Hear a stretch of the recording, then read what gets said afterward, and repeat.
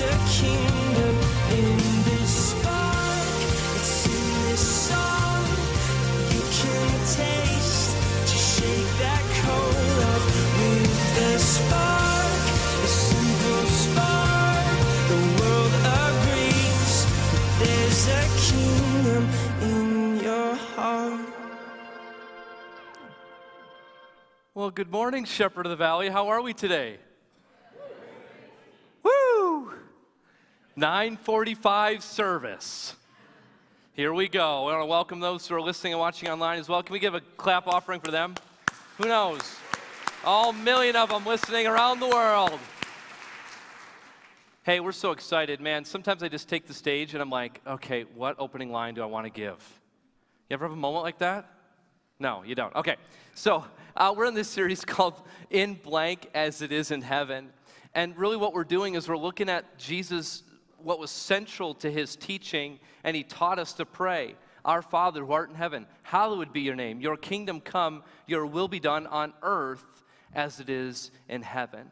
And I don't know about you, but these words heaven and kingdom are somewhat foreign. I know we use them, but maybe I think sometimes we almost misuse them. And so what we're trying to do in this series is really come back to what's center to Jesus and what's central to being followers of Jesus. So whether you're a follower of Jesus or considering following Jesus, I'm so glad you decided to show up today because we're going to talk about what's so central to being Christ's followers. Before we go any further, would you pray with me and we'll have a good old time at church. Jesus, we thank you for these moments that we share. And as the clock ticks, we've got a lot to get to, Lord, but I pray that you help us get to where you want to go. Open up our hearts to receive what you would have for each and every one of us today. We pray this in Jesus' name. Amen. I begin with a premise today. Backstories help us understand the full story. Let me say it again. Backstories help us understand the full story.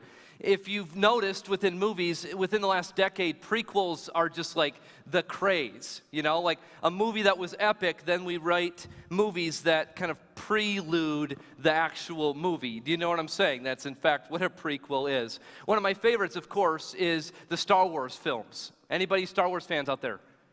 Okay, like 10% of us. That's all right. That's all right. I remember watching them as a younger kid, you know, the 1970s original films, 4, 5, and 6. And in number 5, at the end of the movie, there's this famous line. Darth Vader says, "Luke, I am your father." And I was like, whoa, I think I know what that means. That's cool. But it was like, interesting. But it wasn't, I know there's all sorts of controversy, the prequels, no one likes them. But it became more real to me when I saw episode 3 and I realized that Anakin Skywalker was Darth Vader, and Darth Vader used to be a good guy, and then he became a bad guy. And then, so then you fast forward to episode 5 when Luke says, when Darth Vader says, "Luke, I am your father," there's this tension because is Luke gonna go bad like his father or not? How many of you know a backstory can help make a fuller story? Yes, following me so far. All the Star Wars lovers just love that moment. Great. You can email me anytime if you don't like what I say at chuntley@sov.church. Let's say it together, chuntley@sov.church. I look forward to your emails. But so often in church, I love that joke every time. But so often in church, we start with the centerpiece, that is Jesus, and we talk about what he said and what he taught in church. And we should, because for those of us in the room, that's why we gather. But if we're not careful, we will forget that that main story has a backstory. And if we could understand the backstory, it'll bring, Lord willing, more meaning to the story of God and the story of Jesus and how it intersects with our lives. Does that make sense? So we're in this series called Blank as It Is in Heaven. And we've been talking about what is the kingdom and what is heaven. And last week, Pastor Jeremy talked about what is the kingdom. It's anywhere the king reigns. Anywhere the king reigns. And today I want to bring attention to where is the kingdom? Where is heaven? Those words are kind of synonymous within Scripture. And sometimes our idea of heaven and earth is kind of like this. It's these separate entities, that heaven is somewhere someday.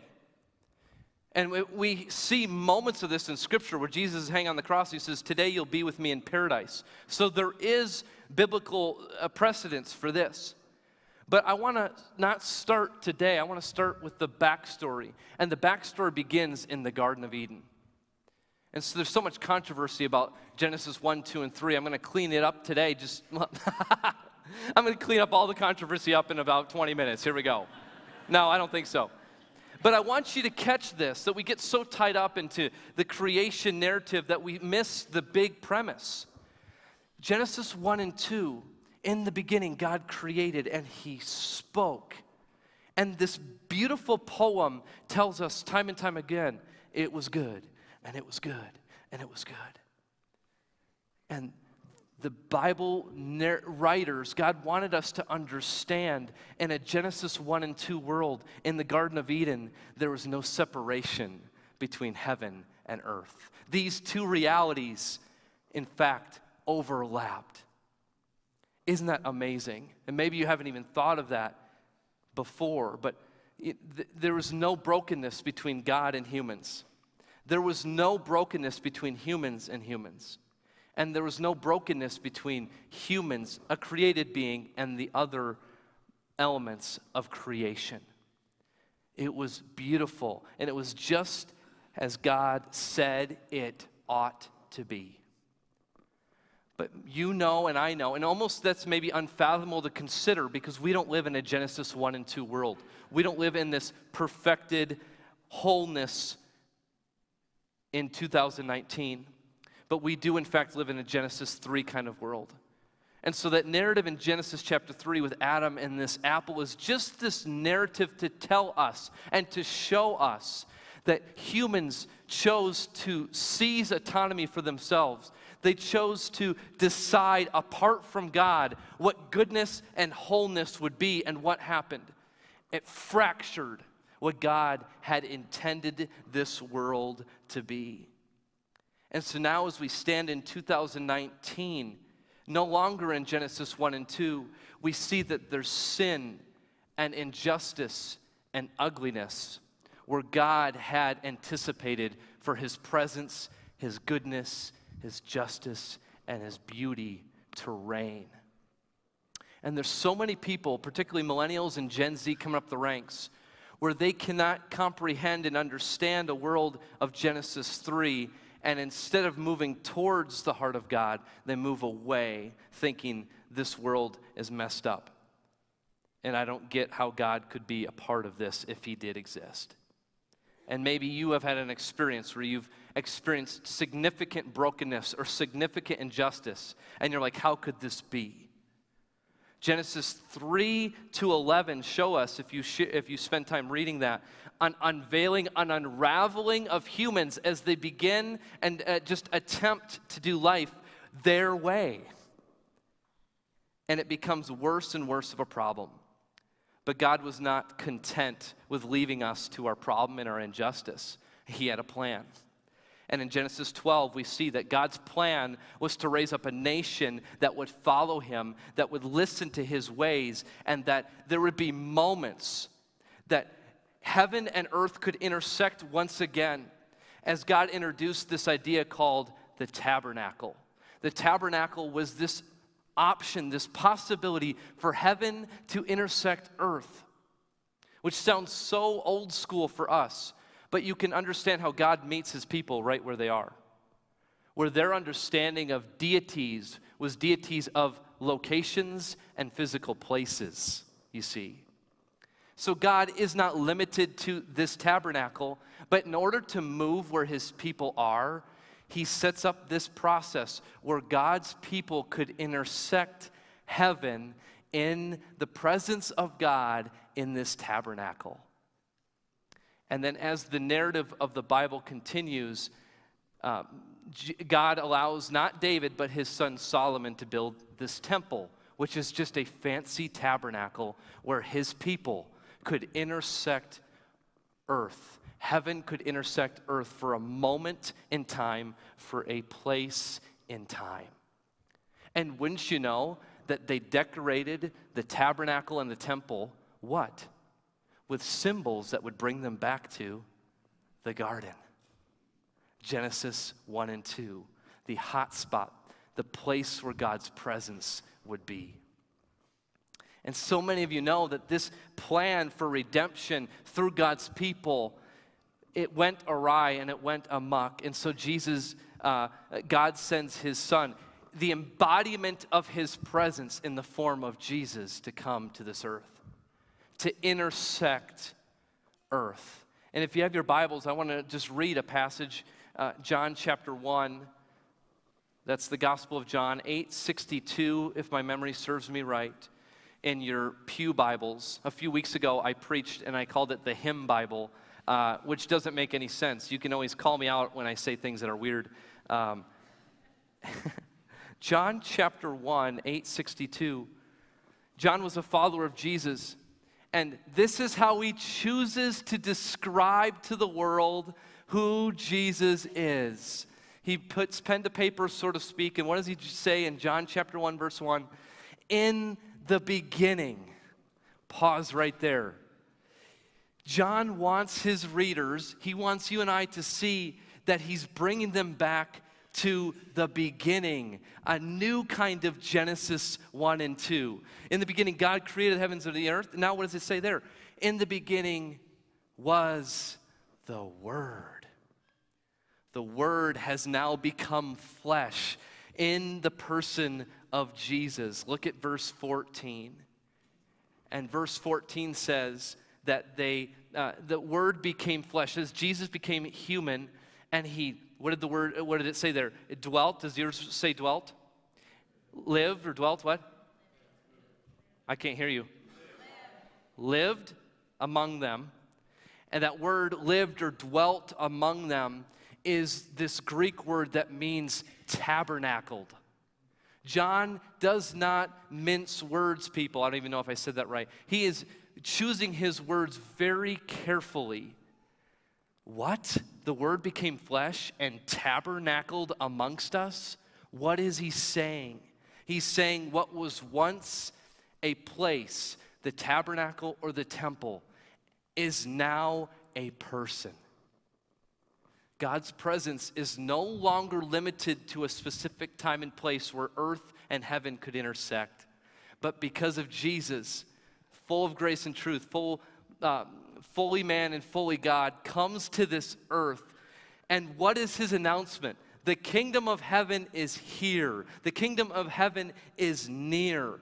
And what he's saying is he's pointing to himself and he's saying the full presence of God the Almighty lives inside of me.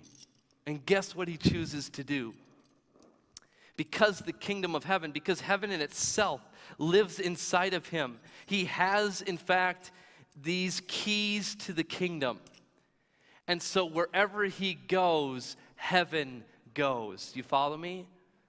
And so he taught in ways that pointed to himself as bringing heaven to earth. He announced good news. He befriended the outsiders, and he unlocked heaven. He physically healed people who could not walk, people who had leprosy or a skin disease. And by his touch, he did not get sick, but he brought healing. He unlocked heaven, wholeness, justice to those people.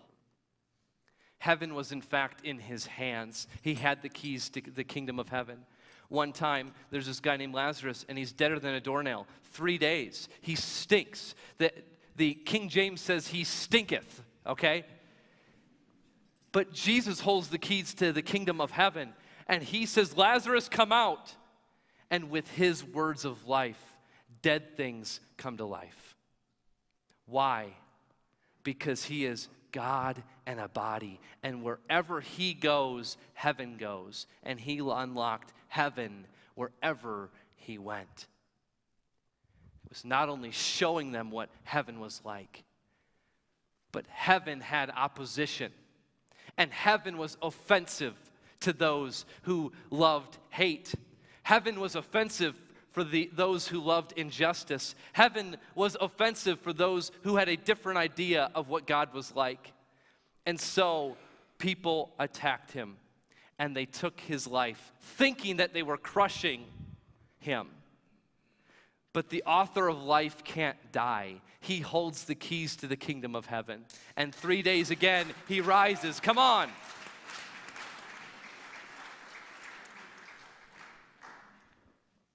And he is called the resurrection of the life, proving to the whole universe that he was in fact God in a body, because nothing could hold him back from what he was meant to do: bring heaven back.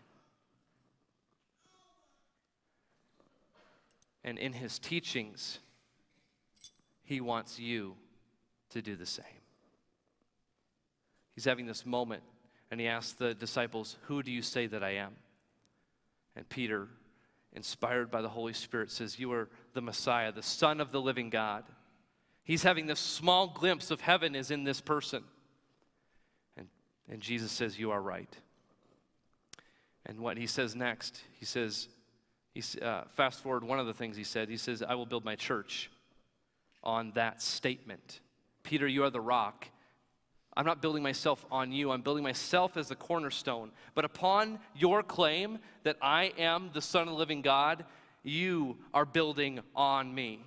And that's why we have that text in Ephesians chapter 2 today, because all those of us who say yes to him have heaven inside of us. And we, church, are what God is building as stones to be the presence where God lives by his Holy Spirit.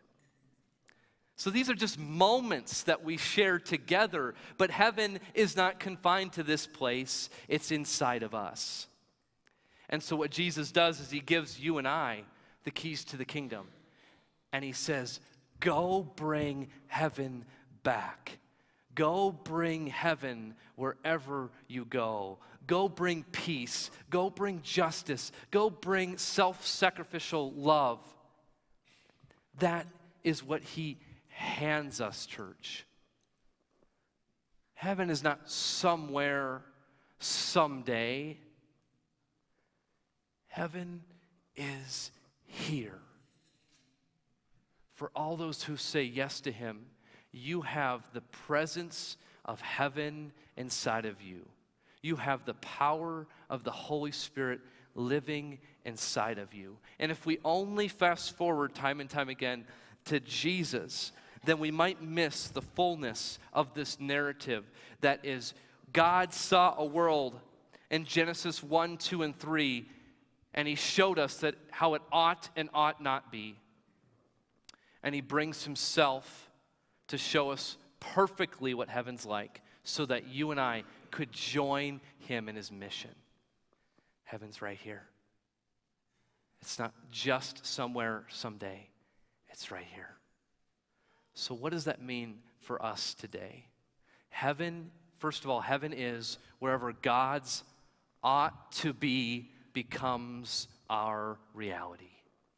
Genesis 1 and 2 is this amazing picture of how the world ought to be.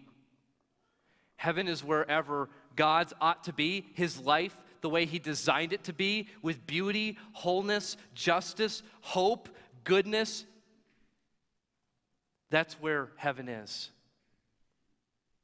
That's where heaven is.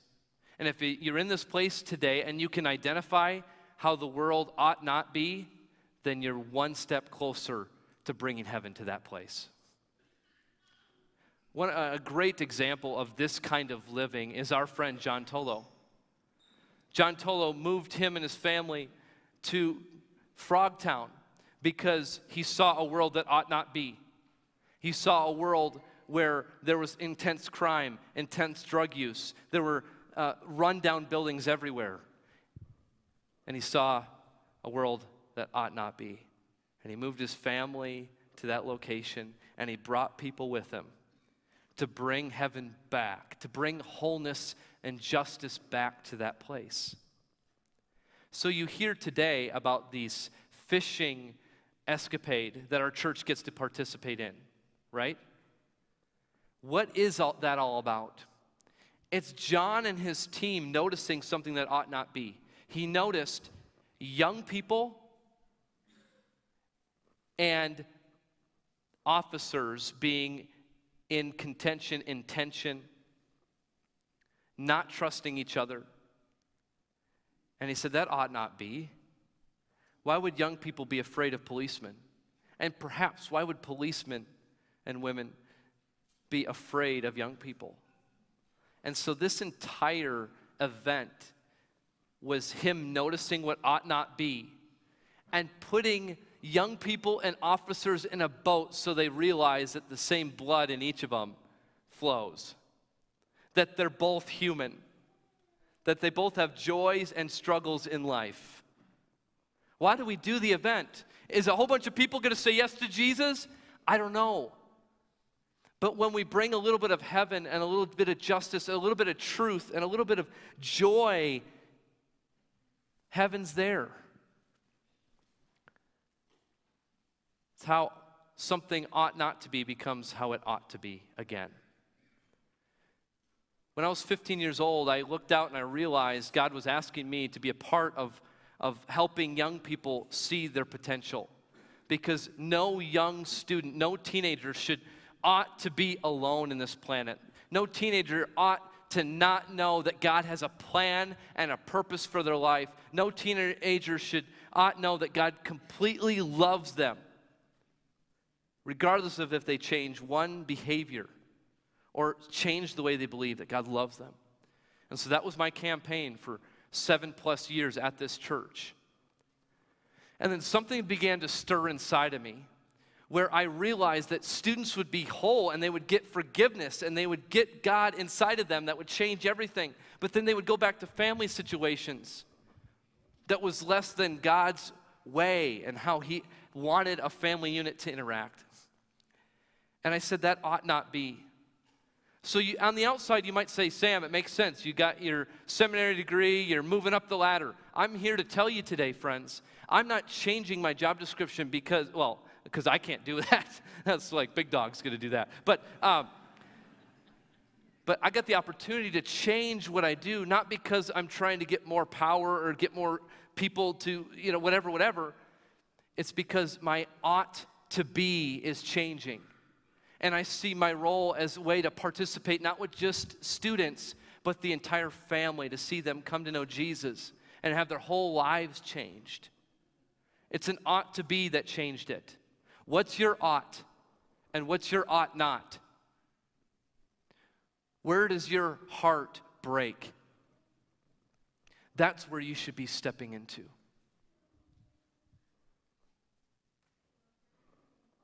Heaven is where God says it ought not to be. And also heaven is wherever we choose to unlock it.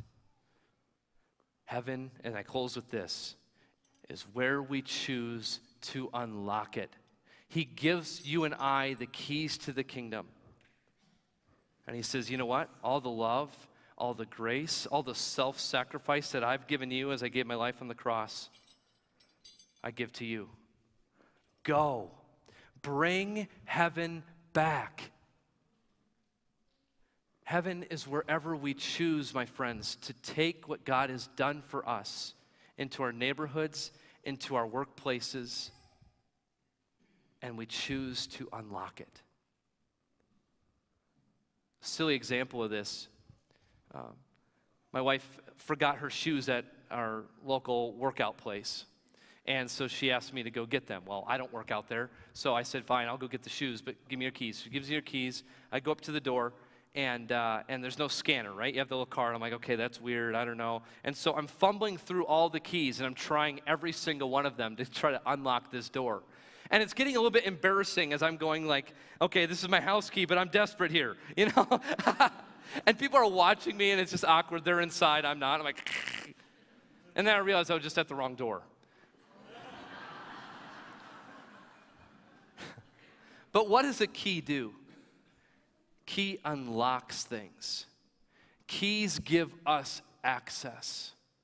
When Jesus says to Peter and he says to his followers, I give you the keys, he's giving you and I the access to open any door he calls us to.